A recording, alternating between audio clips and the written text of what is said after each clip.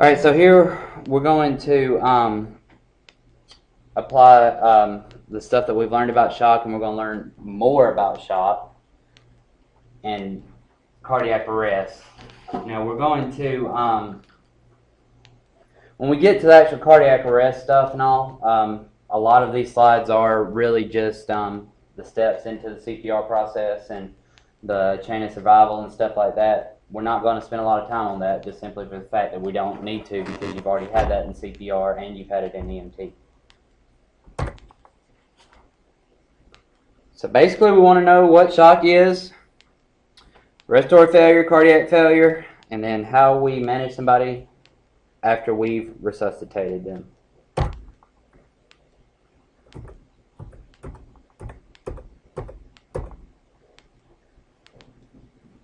So we know that shock is what? Poor perfusion. Inadequate cellular perfusion to maintain metabolism. Respiratory failure and arrest and cardiac failure and arrest also result in inadequate perfusion, right? Because the heart's not pumping the oxygenated blood through the rest of the body, or if we're having respiratory issues, we're not getting the oxygen into the blood, okay? Our pre-hospital care priority is going to be to restore the conditions of aerobic cellular metabolism. How are we going to try to do that? Glucose and oxygen, but mainly in this case it's going to be oxygen, right? Because we can hook them up with all the glucose they want, but if they ain't breathing, then they ain't going to live. Then we're going to talk about our interventions in resuscitation. We're going to talk about all this stuff as far as resuscitation goes, our priorities, our skills, maintaining the priorities of the situation. Don't get tunnel vision when it comes to working a code. If anybody's ever worked a code, it's very easy to lose track of what you're supposed to do because everybody else is just nutting up because that patient's dead. Well, you know what? You can't kill them anymore. I shouldn't say that because we're recording. But all you can do is good for them if you're doing the right thing. But if you're freaking out along with everybody else, you're not going to do good for them. All right? And it requires teamwork. The paramedic on the scene may be the person running the code, but they can't do it by themselves. If you're the highest trained level on the scene, you may be running the code, but you can't do it by yourself. Everybody's got to work together, and if everybody doesn't, it's a complete cluster. Am I right?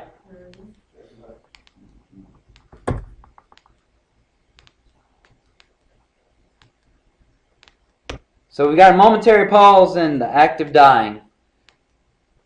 Results in a physiologic insult that poses a threat to cellular perfusion. And that's pathophysiology of shock. It's not real, that's not worded real well. But pretty much if you're dying, you're dying. And when you go into shock, you know, it's going to get worse.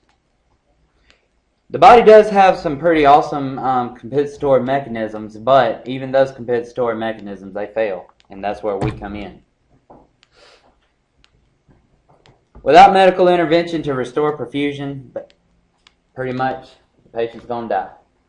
Our main goal in a cardiac arrest or shock situation is going to be to maintain perfusion or restore perfusion. And how are we going to do that? We're going to oxygenate them, and we're also going to give them fluids if they need it to help pump. Now we're going to talk about some issues with fluids as well when it comes to shock. We've hit this in the ground so many times, hypoperfusion. They just don't have enough oxygen. The blood's, there's just not enough blood to transport the oxygen. On the flip side of that, there's not enough blood to remove the waste, so we start having a toxic environment in the body. We know that perfusion requires adequate oxygen, but to have proper perfusion, we've got to have adequate waste removal as well. We know that it's got to have the pump. In order to get fluid moved around, you've got to have the pump.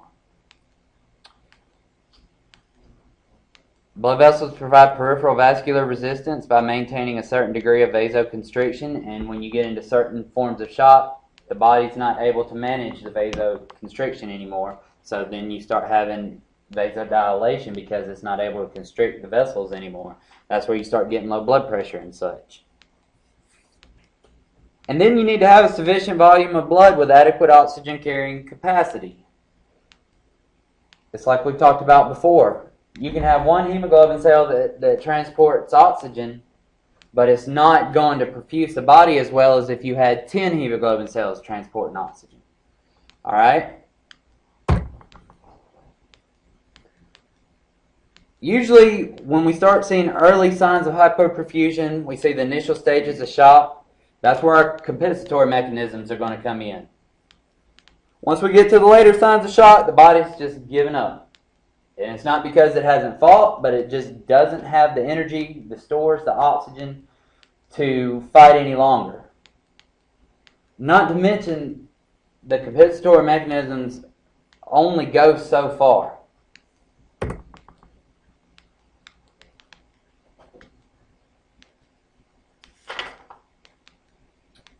All right? We see shock here.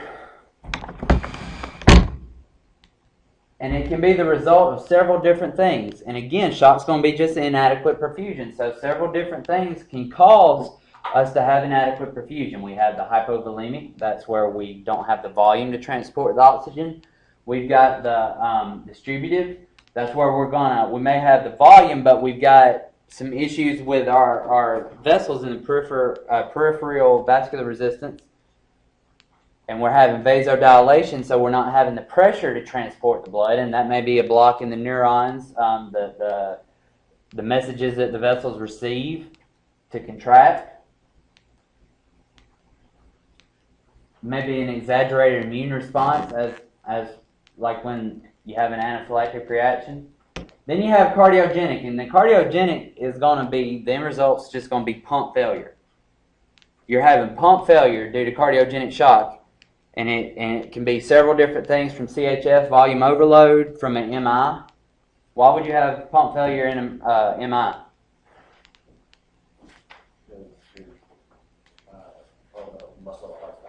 Right.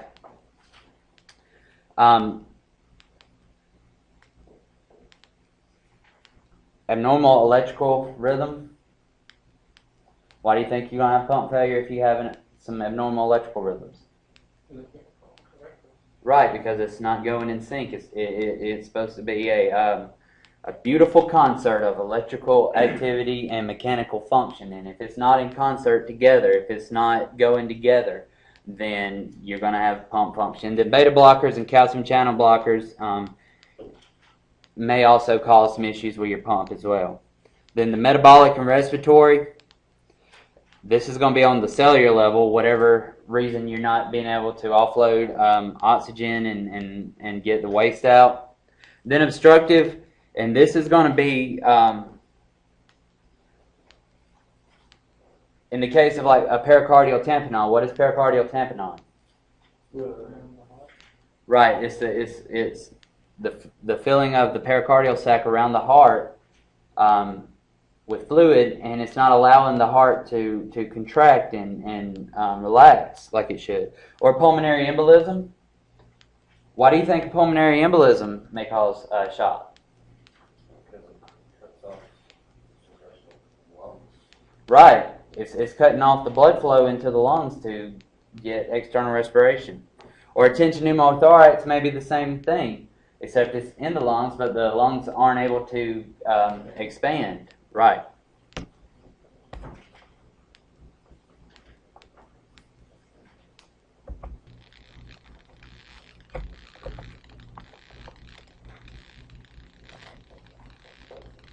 All right. So we just talked about your mechanisms of shock, and the video tried to. I want you to, when you study, I want you to go back and look at your these tables here. We don't have enough time to go through each one, especially since just about every class we've talked about this. But in hypovolemic shock, It's just a decrease in vascular volume, and it may be because of hemorrhagic shock, or it may be because of like a burn where you don't have the barrier of your skin and you may be losing fluid that way. It may be because of diarrhea or vomiting. It may be of any of those, but it's you're just losing volume in the body. So don't just associate hypovolemic shock with bleeding out. All right. With hemorrhagic shock, though, you lose oxygen carrying capacity. You lose your red blood cells. You lose your hemoglobin because you're bleeding out. In other forms of hypovolemic shock, you may just get so dehydrated that you don't have enough fluid to help your blood move around. Okay.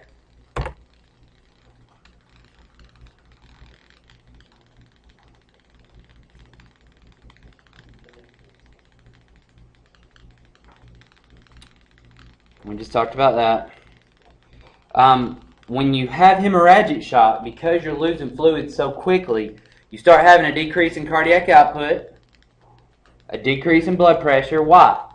Because you don't have enough fluid. You don't, right. You don't have the fluid, the volume. Your sympathetic nervous system and your renin-angiotensin systems are activated.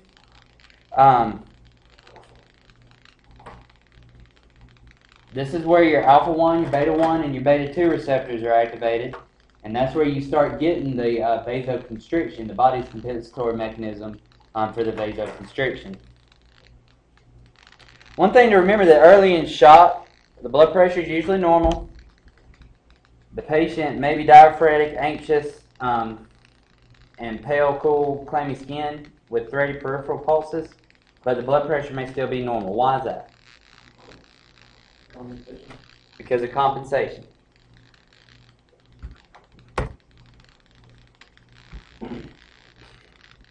I think this thing just wants to echo everything I say.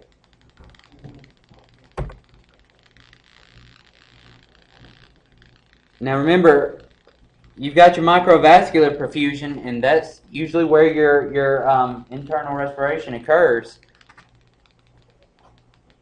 And the problem here is that this is normal microvascular perfusion, and so all the blood is getting to the cells through the small vessels. Well, here the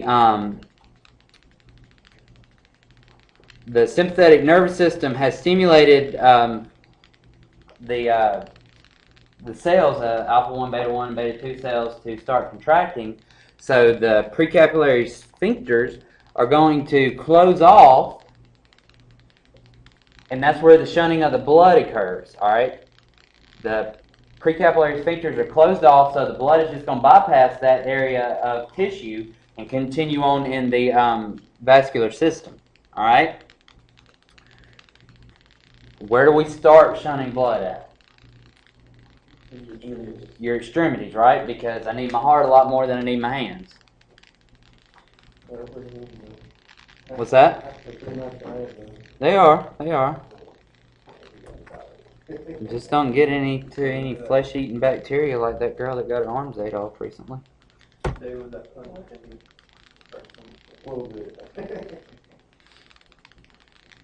In hemorrhagic shock, you've got 4 stages, and this is important for us to know, okay? You got your class 1, class 2, class 3, and class 4. Class 1 is up to 15%. This is where we tolerate the compensatory mechanisms are working okay. Then your class 2 is you start getting tachycardic. Your skin starts to become pale because we're starting to get the shunting of the blood. You got delayed capillary refill. Class 3, 30 to 40% of your blood is being lost. You're starting to have failure to compensate because your body has nothing to work with because it's all gone. And then class 4 is 40 to 50%, and this is where it's usually in decompensate or irreversible shock, okay? What is the term we use when the body bleeds out completely? Or no, hypovolemia is lack of volume, but when the blood is actually, you lose your blood. Starts with E. It's exsanguination. There you go. There you go.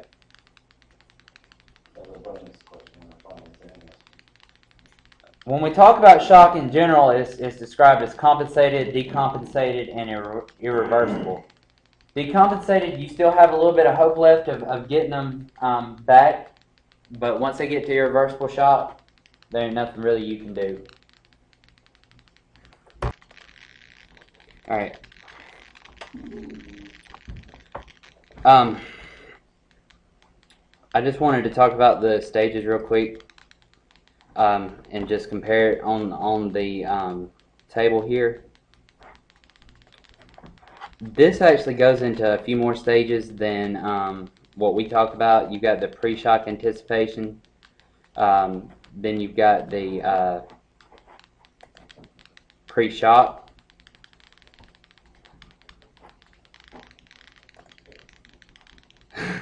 Then you got compensated, decompensated. There we go. And then irreversible. Alright? Once we get into decompensated shock, we start seeing a decrease in the systolic blood pressure, alright? Then we start seeing a rise in the pulse rate. Why? Right, it has less to work with, so it's trying to be more efficient. Alright.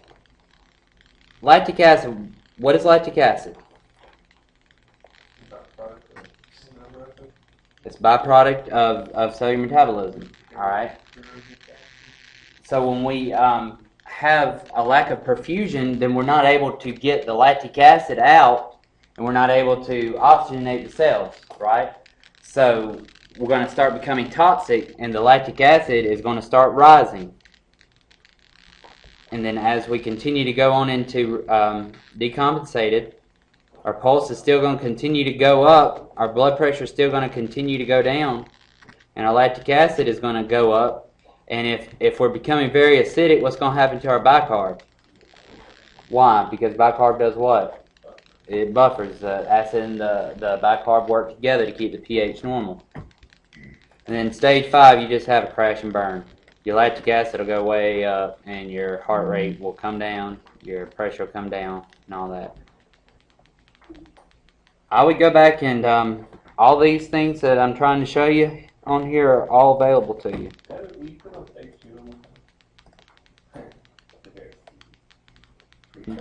Sneaky, sneaky, sir.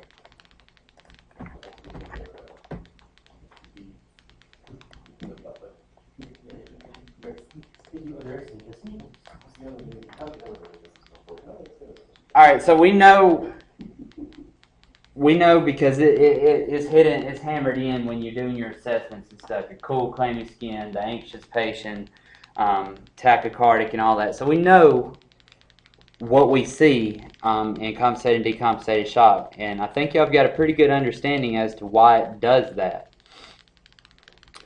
Your breathing rate goes up because you have increased CO2 and decreased O2, so we're trying to get the CO2 off and the O2 on. Why is our CO2 going up? Because of poor perfusion. Why does the body start having vasoconstriction? Right. Once we get on into later signs, we have altered mental status and marked tachycardia, not marked tachycardia, hypotension, air hunger, and this is just where you're just trying to get as much air as you can, and you just can't do it. And then your skin becomes white, waxy, and cold, and then you're dead.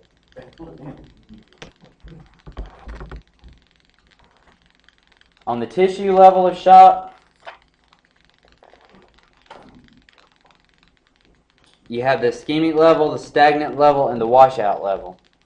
The ischemic level is just where you're starting to get blood flow shunted from the cellular level, so they're going to start becoming ischemic because they're not getting the oxygen. All right. In the stagnant phase, that's where you start getting more hypoxia, and acidosis is getting your acid is starting to build up more and more in the body. But at this point, the blood may enter the capillary bed, but the postcapillary sphincters still remain closed, and the blood just kind of stagnates in the capillary bed. And what happens when blood stagnates? That's the clot. It starts to clot, and it also becomes toxic as well. Once we get to this point, it's irreversible. We start seeing a lot of issues on the microvascular level. And we'll talk about it a little bit more, but we see stuff called disseminated intravascular coagulation. And that's just where, on the very smallest levels, we're starting to get clots in there. We're also getting very acidic, and it's hard to correct that. Then the washout phase is just where the accumulated acid and the clots start washing out into the circulation system, and it's going to kill you. What do you do for that? You just wait for it? Yeah, I mean, pretty much, you just, you're never going to diagnose that in the field, unless they're at the point of the obvious signs of death. You're never not going to work a situation unless it's like a mass casualty situation. But, so you're going to do all you can do, try to give them fluid, get an airway and all that. Once they get to the hospital, they're not going to give up, but at this point, basically what it's saying is that no matter what we do for them, it's still not going to have a good end result. The mortality is going to be a very high percentage rate.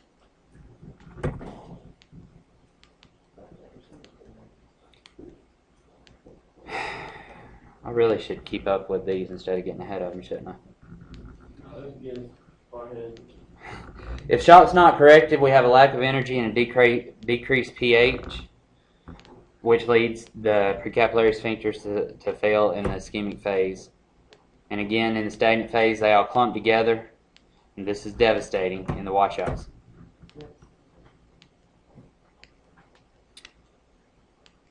Once we get to multiple organ dysfunction syndrome, we talked about that a little bit, MODS. Once we get to where we're having several systems fail, death is pretty much going to occur pretty quickly, all right? Because remember, everything works together in a beautiful concert. ARDS is acute respiratory distress syndrome. MODS, multiple organ dysfunction syndrome. And DIC is the disseminated intravascular coagulation. Don't have to get real deep on that, but it's pretty much where you start having the clots on the microvascular level. Distributive shock. The body's normal compensatory mechanisms is to make the vessels contract to keep the pressure up, right? When we have issues with distributive shock, for whatever reason, we're not able to activate those alpha-1, beta-1, and beta-2 receptors. We're not able to activate the sympathetic nervous system, and so we lose vascular tone. So we're not able to contract, so our vessels, they just dilate. What happens to our container when we dilate? It gets bigger, and if you put water through a straw, as opposed to the same amount of water into a large diameter fire hose, the pressure is going to be a lot higher through the straw than it will be through the large diameter of the fire hose, right? It's the same thing. The higher the diameter of the vessel, the less pressure you're going to have.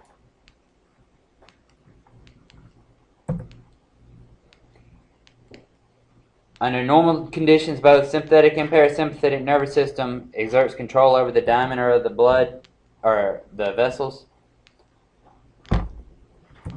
When we get into this state, we have excessive vasodilation. I mean, the vessels are just going to contract, dilate to the point to where there's really no point of, the blood's just holding in there. There's no pressure to get it through. And the problem comes because you'll have the same amount of blood, you just won't have the enough pressure to perfuse. And anaphylactic shock is part of the distributive shock. This is just a severe allergic reaction, exaggerated immune response. We'll have airway edema, obstruction, vomiting, and diarrhea.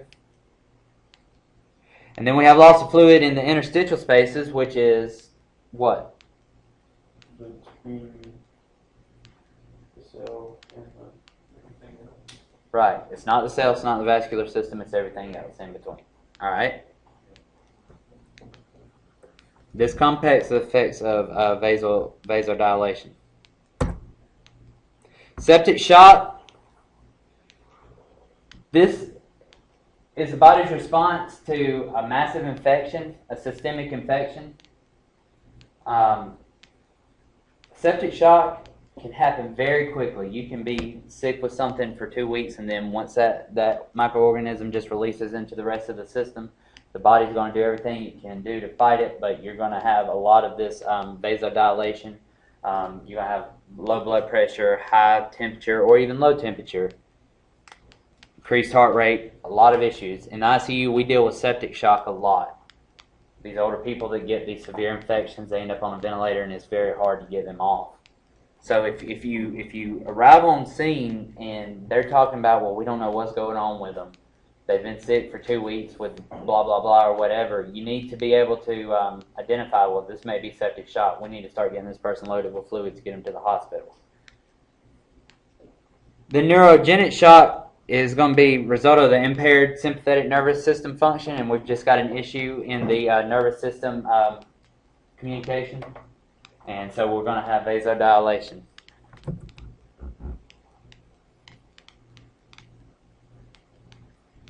With neurogenic shock, you may have a normal heart rate despite hypotension.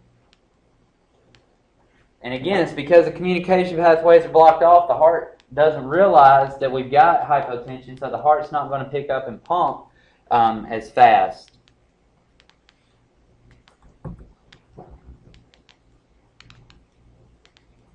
Let's take about 5 minutes.